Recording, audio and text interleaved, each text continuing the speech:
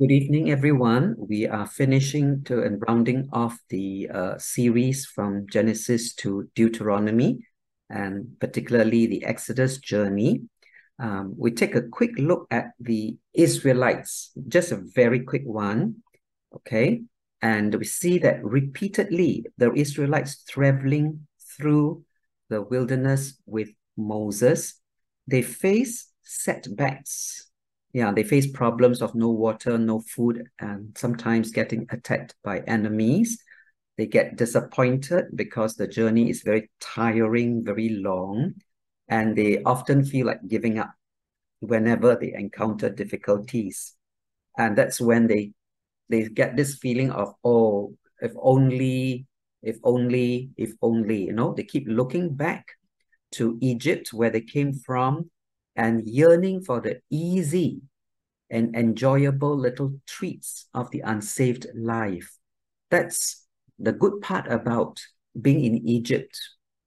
And then they lose faith in God, and they also give in to disbelief and discouraging talk. People who talk, complain, grumble, compare, right? They give in to disbelief and discouraging talk, people and situations. And this is not unusual because these are also our behaviors and our experiences as Christians. There are times we face setbacks, we get disappointed with people, with our experiences with God. Yeah. And these Israelites, they are a picture of what God's people are like, even today. Christians who grumble, complain. And their experiences teach us much about ourselves and our relationships with God and with each other, how we behave, how we affect each other. Sometimes Christians get together, they complain about pastor, they complain about leaders, they complain about people. So we behave and we affect each other in both encouraging as well as negative ways. And these Israelites on their journey are a picture and also a mirror reflection of our own same human nature, with lessons to learn and also examples to keep us from setting our hearts on evil things as they did. And this part I'm quoting from 1 Corinthians 10, verse 6. What they went through, the lessons and examples, keep us from setting our hearts on evil things like they did. So in that sense, what they go through are lessons for us to learn to apply from their behaviors and from their lives. So it's a very good, uh, story of the Israelites traveling in the journey to reflect on ourselves. Okay, what they have gone through, there is a spiritual equivalent for many of us. But at the same time, there are good things, and Psalm 105 is a psalm that reveals the story of Egypt, the plagues, and the exodus of Israel. So it's a psalm that kind of goes through, revises what the Israelites experienced. And verse 42 to 45, I quote here, to show that God remembered his holy promise given to his servant Abraham. And God brought out his people with rejoicing, his chosen ones with shouts of joy. Okay, the Bible has this style of writing where it often repeats itself or rephrases itself. His people will be his chosen ones, brought up with rejoicing, and it's the same meaning as shouts of joy. Okay, this pattern of repeating itself, rephrasing in different words, the same idea. And God gave them the lands of the nations, and that's where we are now at, moving on to Joshua. They're going to take over the lands that belong to all the pagan nations, and they fell heir. Heir means they inherit. They fell heir to what others had toiled for. what the pagan nations worked very hard for, the Israelites came and they took possession as their inheritance from God. Now, here is the big concept here. All these things that they might keep God's precepts and observe his laws. Praise the Lord. All right, so here we see that all the things that they were blessed with by God were given to them so that they might obey and keep God's laws. So we see that God blesses us with all these things that the Bible has talked about. God blesses us for us to see his goodness, to experience joy. You see the shouts of joy and rejoicing, and to obey him, knowing he has a good purpose for us in his promise. So that is two things I want to say to round off on the Israelites. Okay, what they do, what they behave, and what they are like is very similar to us, and we can learn application lessons for ourselves. And second thing is that whatever they went through and God's blessings is to teach them to keep his commands, obey his laws. And God has many blessings for them in the journey. Now, another thing I want to talk about is this giving of the law for literal people in a tangible world. And that's a round off for Genesis all the way to Deuteronomy. We see when we read the Bible, the Old Testament tells us that God created the world and God created people in a literal and tangible world. It's a physical world. We can see, we can touch, right? And people live and relate to things that happen in a very literal way because it's a tangible environment. The world around us, okay, and the tangible ways that we can relate to through our senses. So God gives us a physical world that we relate through our eyes, seeing, hearing, tasting, touching, smelling. And then God gives the law to address them living literal lives in this literal world, this beautiful world God has made. And this world is governed by the laws of science. Okay, so we are told by Moses, and in fact, the Israelites, they get to understand from these 5 books called the books of the law of Moses, that God created this world using the laws of science, and they have a place in this world, right? So we know that this world was created. It didn't come about by evolution. And so there's a whole topic of faith versus evolution, but the Bible tells us very clearly it is about God who created this world. Okay? And science is actually part of God's creation. We should understand that we should not be trying to argue whether it's science or versus religion. Okay, it's not science versus faith, but understand that we are created in a world, okay, of science that is created. Science itself is created by God. So besides laws of science, God also gave people the Old Testament physical laws of Moses. And here's another set of laws, that is spiritual laws or spiritual principles. And these laws, they are just like scientific law or scientific principles. They are unseen. You can't see these laws, but you can see their results. For example, scientific law, there's a law of gravity. We can't see gravity, but we know there's gravity because we can see the results of gravity. You can't see the wind, but you can see the results of wind when it works. Right? So that is an example. These are 2 examples of science, the laws of science. Gravity, and wind. You can't see them, but you know they exist when you see the results, what they do. And it is the same with spiritual principles that are closely tied to human actions.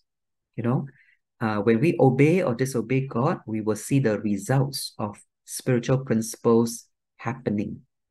There will be the results, or not so good one. We use the word consequences. If you don't mind the word, sometimes the Bible uses the word curses. Yeah, curses. Okay, so there will be spiritual results or consequences, whether we realize the connection of these consequences to the law. Okay, if we obey, then God says that you will be blessed. So that is a result, a good result if you obey. Then if you disobey, there'll be consequences of bad things happening. So that is the principles at work with the results. Example, we may not even know about the existence of gravity if we cannot connect the fact that, oh, things fall down to the ground because the law of gravity is at work. You see, we know the law of gravity is at work because things fall down to the ground. They don't float in the air. Yeah, so that's a scientific law. So God gives the Old Testament laws, right, to Moses and his people to guide his people in their living. And the law describes, we have seen the law, many examples, describes the actions, what you do, what you don't do, what you should practice, and what should be your lifestyle, to show and to teach his people what is acceptable and what is not acceptable to be a holy people. Okay, so in this way, we know what God is like. Yeah, what is holy, what is not holy. They know what God is like. And then there's another part about the wars and the killings. You know, a lot of people say, wow, this God in the Old Testament is very violent. Tells the people to go to war and tells people to kill others. Now, why these wars and killings are there is that God tells his people to carry out in the Old Testament. These are a literal way. Okay, literal, that means it is something you can see and you can see it happening. A literal way to show that he will judge and he will punish those who live sinful and unrepentant lives. So very literally, for literal people in a literal world, God is saying, you do this kind of actions, you will be killed. You live these kinds of wrong, sinful lives, you will die. God is showing people that in the same way, he will one day judge those who live in the same unacceptable ways as the people in the Bible who were punished for being sinful and unrepentant. Okay, so the wars and the killings that God commanded in the Old Testament is his way of telling people who are literal that you will literally be judged and punished for your sin and unrepentance one day. Okay, because we are literal people, we understand literal actions. That's what the Old Testament wars and killings are about. God's warning, God's way of teaching people, telling people, you will be judged for your sin and unrepentance. Now, so the spiritual laws that people cannot see and sometimes don't know or understand, these laws come into effect through the laws of God as a result. If they live correctly, then there will be good results happening. If they live badly, then there will be consequences. Example, the law of sin is death, right? This is a spiritual law. Romans 6:23. So I put this in a flowchart form to hopefully make it a little easier to understand and relate to, in case you don't understand all those words up there. So here's the literal, okay? Literal means we can see, we can touch the physical world that God created. is governed by laws of science. Okay, physical world is governed by laws of science. That's why we study science subjects, because then we can use science to make things happen and to do things. Yeah. So example, the law of gravity is a law of science, and you see that this law of gravity, okay, will give us this result of things will fall down or things will be pulled downward. So if you jump into the air, you definitely will be pulled downward to land on the floor. Yeah, and that happens because of the law of gravity. Okay, so that's a law and that's a result of the law. Now, so that's the literal for physical world. Then we are given the law of Moses. Okay, God gives the law of Moses in the written form.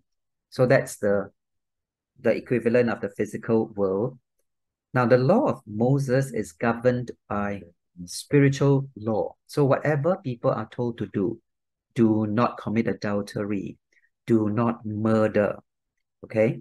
Do not have sexual immorality, or the good part will be the blessings, okay? So there will be spiritual law.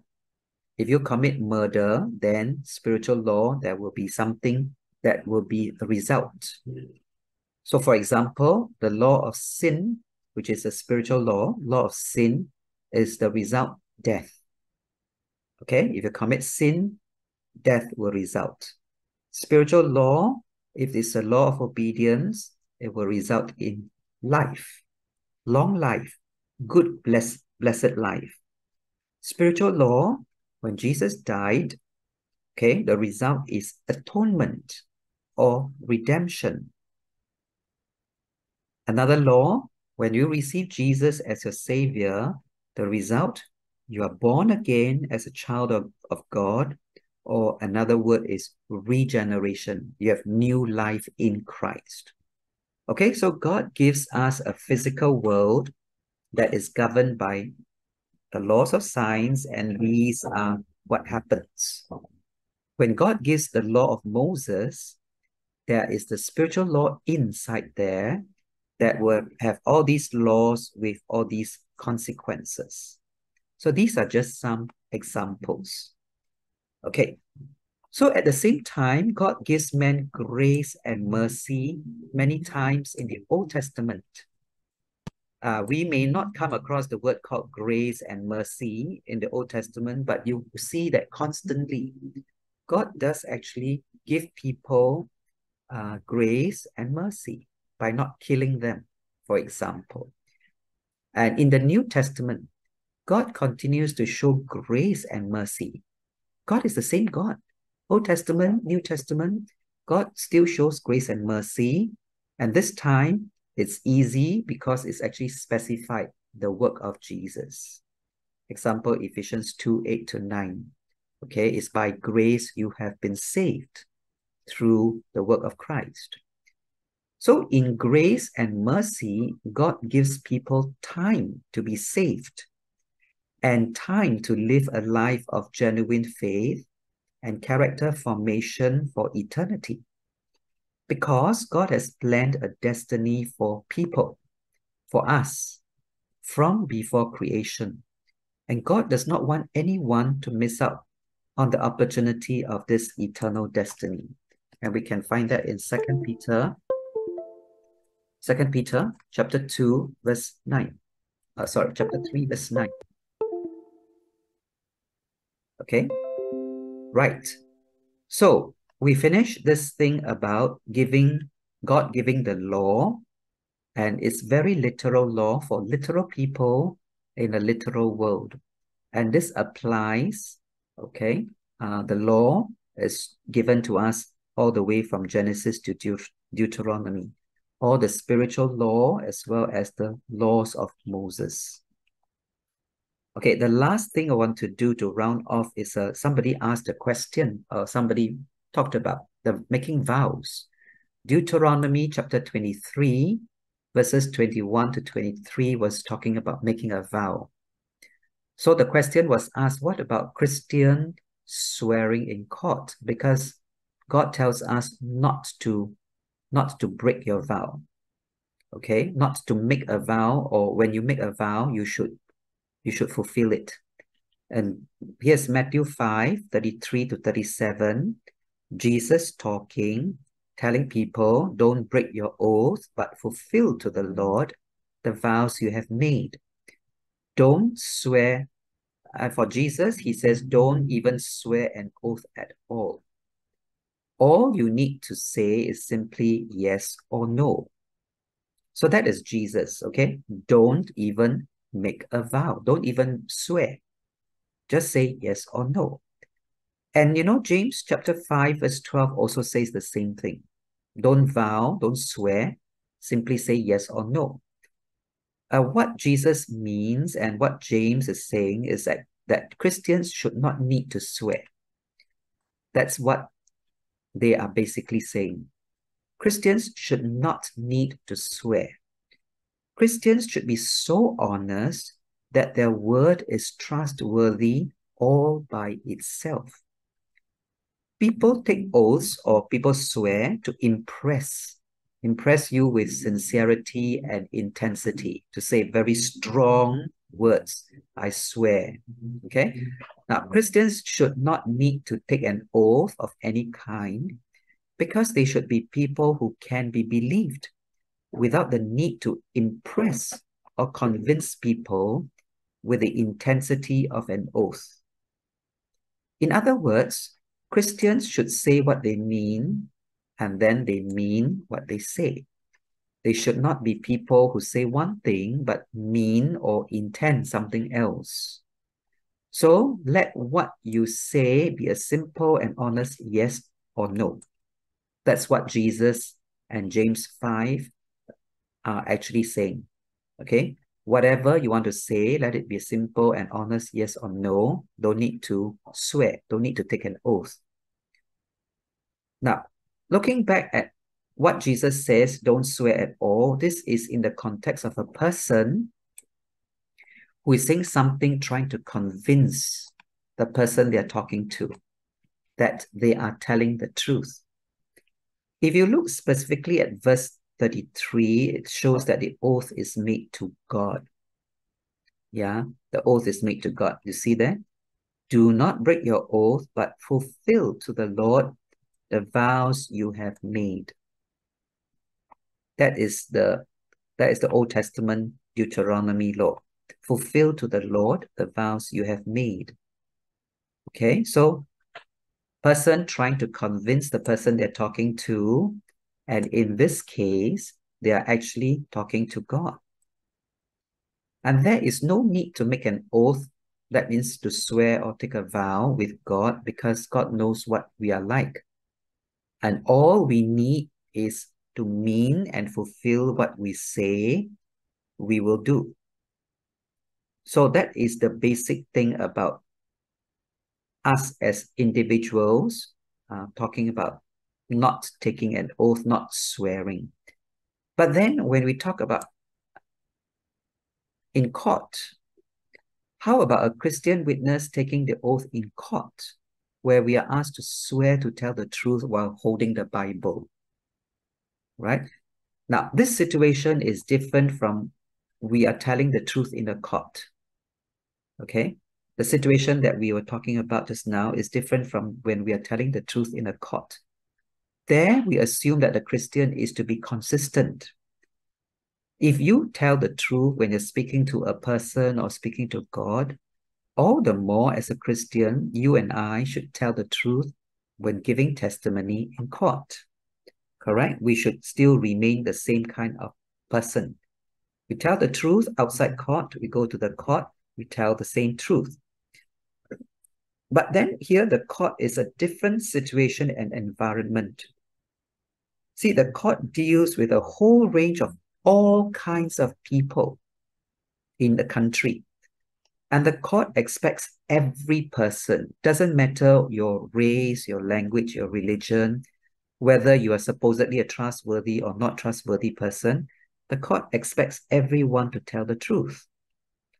It is our social culture right, that has this practice to put everyone on the same level to give honest testimony in court. Now, you can imagine what the situation would be like if Christians go to court and they say, oh, I'm a Christian, you should believe me. So they don't take an oath and they don't swear on the Bible. Then if a Christian can do that, then individuals and people of other religions can also say, oh, you should believe me because my religion makes me an honest person. And then they don't take the oath to tell the truth. Yeah, you see, if Christians start the ball rolling by saying, oh, because I'm a Christian, I tell the truth, I should not have to take an oath, then everybody will want to say, claim the same thing. Yeah, everybody will say, my religion makes me an honest person, so I don't need to take an oath. Actually, nowadays, there's a lot more flexibility to comply with the states. There are people of different faiths, they choose to take their oath to tell the truth based on their own religious scripture, whatever their faith may be. So they may not swear on the Bible, they may swear on their own religious scripture. And this way also puts everyone on the same level to tell the truth in court. And so therefore, for the Christian takes their oath on the Bible as a testimony that they will be truthful before God in a court of law. Now, however, there are some Christians who are very insistent. Some Christians take Matthew 5:33 to 37 as proof, okay, that we cannot swear at all, not even in a court. So some Christians are that strong, okay? Now, if it bothers the conscience of a believer to swear in court because of this Matthew 5, then they should not do so based on Romans 14:23. Okay, can someone help us turn to Romans 14:23?